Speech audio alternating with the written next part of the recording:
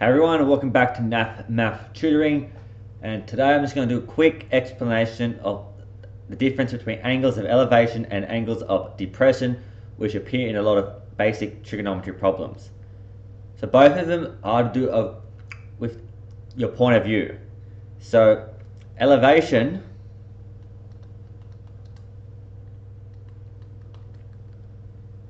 is when we're talking about a person looking up, right? So if I'm some person on the ground and then I look up to the top of a cliff. So this is the cliff. This is me. The angle of elevation is defined as this angle here, theta.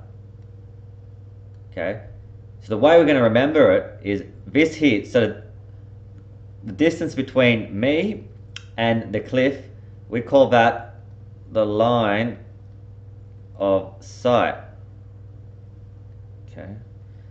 And then the distance here is actually, we call that the horizon. So the horizon is just the ground, right? It's the length that runs parallel to the ground. So it's whatever is parallel to the ground. So angle of elevation is when we look up, right? So this, we look up, which means depression is when we look down. So now let's say I start here at the top of a cliff and look down to the ground. So the angle of depression is the angle between line of sight and horizon, but I'm here. So the horizon is this line here, which if I connect this diagram is parallel to the ground. Right, this is the ground. So this angle here between the line of sight and the horizon is the angle of depression. But what you'll notice is because the horizon and the ground are parallel, this angle at the bottom is also theta because these are alternate angles. So it's the angle between line of sight and horizon.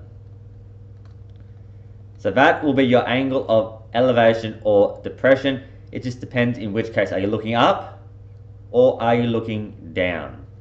Okay. So I hope that clears up angle of elevation and depression. They're actually the same angle. It's just a different point of view, up or down. So that will help a lot when you're doing basic trigonometry questions where you got to draw a diagram and it says angle of elevation, angle of depression. Okay. Now, if you have any specific question where you need help with those type of questions, then make sure to comment below or join my free Maths Help group and post the questions there.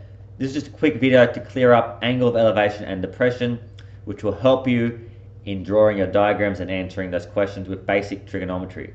As the hardest part of basic trigonometry questions is drawing the diagram, right? If you don't understand SOHCAHTOA, then the only problem is, do you know how to draw a diagram, especially with angles of elevation and depression. But I just want to clear that between you. Just remember, it's the angle between line of sight and the horizon, depending are you looking up or down. But whatever diagram you draw, it's the same angle at the base. I hope you enjoy. Otherwise, if you did, make sure to smash that like button, subscribe for more videos, and share with your friends, and comment what you want future videos on.